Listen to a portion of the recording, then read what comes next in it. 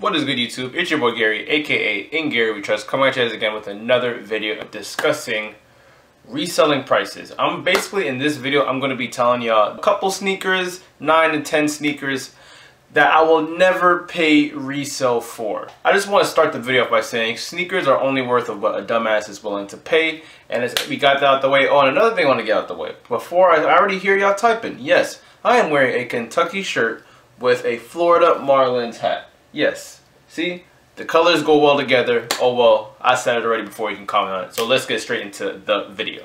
Alright, so the first sneaker that I'm going to be talking about a shoe that I will never pay resale for, is the Nike Dunk SB Low Strange Love. Oh, no. Now, this shoe is currently going for, I'm checking all these prices on StockX by the way. It was last sold in my size for $1,016 and the current asking price is $1,017.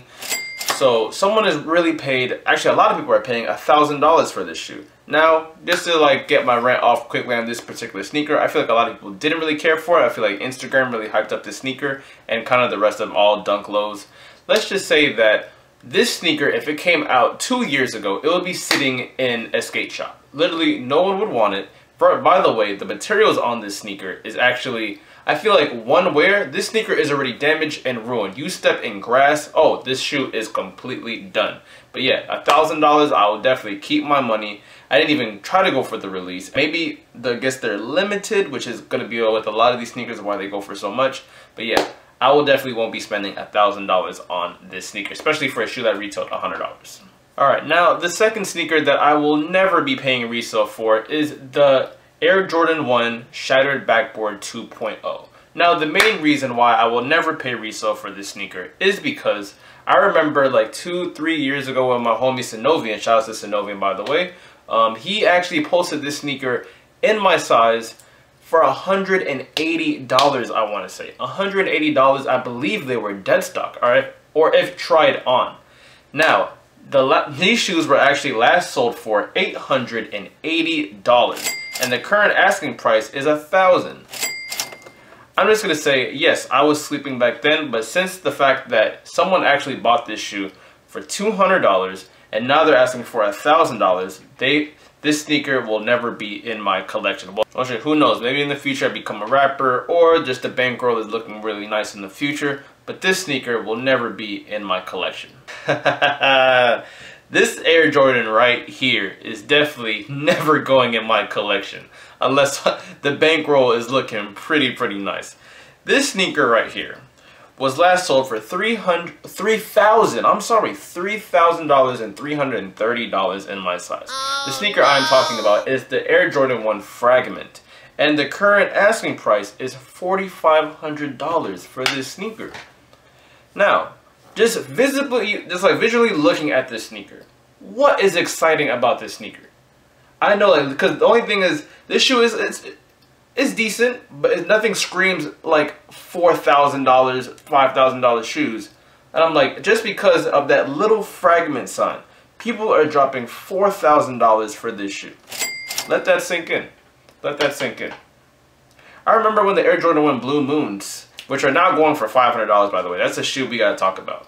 Because I was thinking about buying that sneaker, but for some reason I'm like, you know what? I already have my Royal Blue ones. I know I would never wear that sneaker. And now that shoe goes for $500 because I remember when that sneaker came out in stores, nobody wanted it. Nobody wanted it. But you know what? All the hatred is going to this fragment. Like, people really dropped $4,000 on this shoe.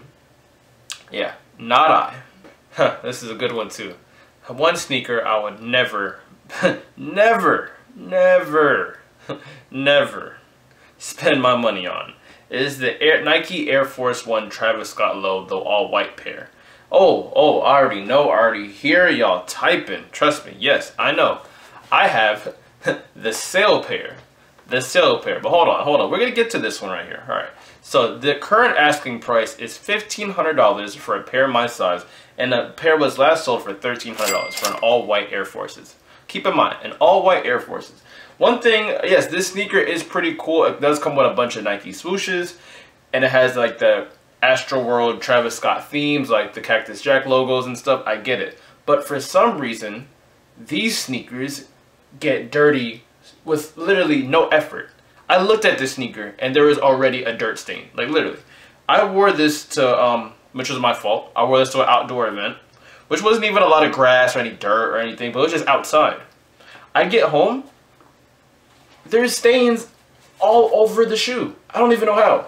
I literally don't know how. I don't know if my camera can see it, even though the shoe visibly looks great. It's just this sneaker gets dirty so quickly, and literally I want to wear this sneaker, but I just know it's gonna get destroyed. So I'm actually in the process of selling this shoe right now, and yeah, $1,500 for an all-white Air Forces. Yeah, not me. Yeah, this sneaker right here, I don't care how limited, I don't care what the story is. This sneaker, the sneaker I'm actually talking about is the Nike Craft Mars Yard 2.0. Yes, the second I said that name of that sneaker, I'm pretty sure a lot of sneakers will be like, whoa, what? How are you saying you will never pay for that sneaker? Yeah, because the current asking price for the shoe is $4,546, and the last pair sold for in my size was $3,400. This sneaker literally looks like a workout sneaker. Yeah. I know y'all probably gonna be salty after this video, but I'm sorry, I don't care how good the story is. Y'all really dropping $4,500 for this shoe? You really are. You really are. This shoe is equivalent to a free run.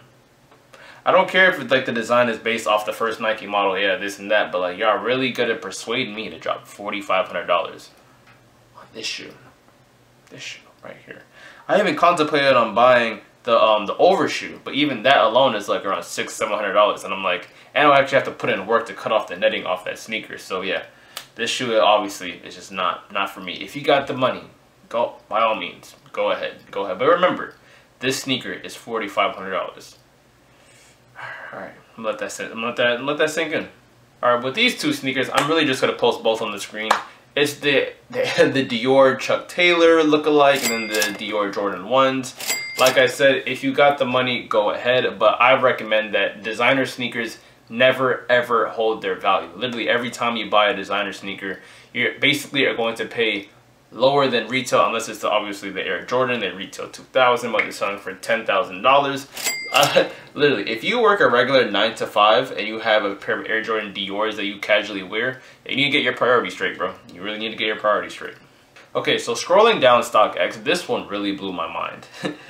This sneaker is the Air Jordan 1 Chicago, the 2013 pair, with the Jordan, with the Jordan on the tongue and on the back. No. The last pair sold was $888 in my size. The current asking price is $1,134. Oh no! So y'all really gonna sit here and tell me and justify of paying over $1,000 for Air Jordan 1 mid? Oh no! Oh no!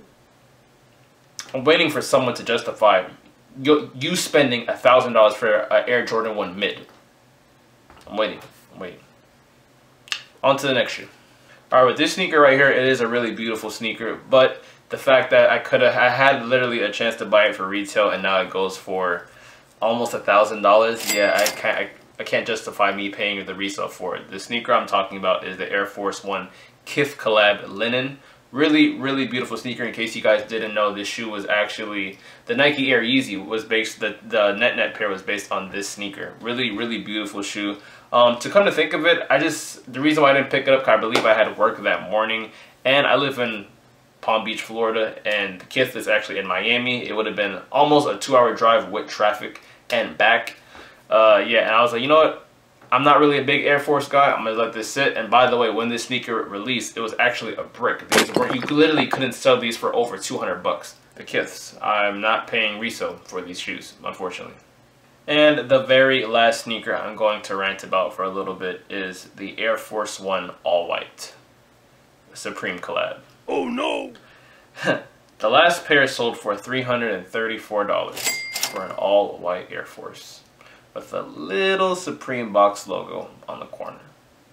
So someone really spent $330 on an all white Air Force that they can pick up in your local Foot Locker, Finish Line, any sneaker store for $90. Yeah. And what makes it even worse, resale shops are actually selling this shoe for $400 and people are buying them. The power of Supreme. You know what? To each his own. If you like it, I love it. Alright, now this is the end of the video. Hope you guys enjoyed my little rant on these sneakers. Just sneakers that, obviously all of them are pretty nice sneakers. It's just, there's some sneakers out there that's just not worth the hype. I know hype brings a lot of money to sneakers, but I'm just saying that there's definitely a lot of options besides spending $1,000 and plus on these certain sneakers. That's all I'm saying. And I'm going to end the video here by saying, like I said in the beginning, sneakers are only worth of what a dumbass is willing to pay for. So, yeah. Hope that resonates with y'all. It's your boy Gary, aka In Gary We Trust. And I'm out. Follow me on Instagram at In Gary We Trust. Love you guys. Be out there. Stay safe. And I'm out. Later.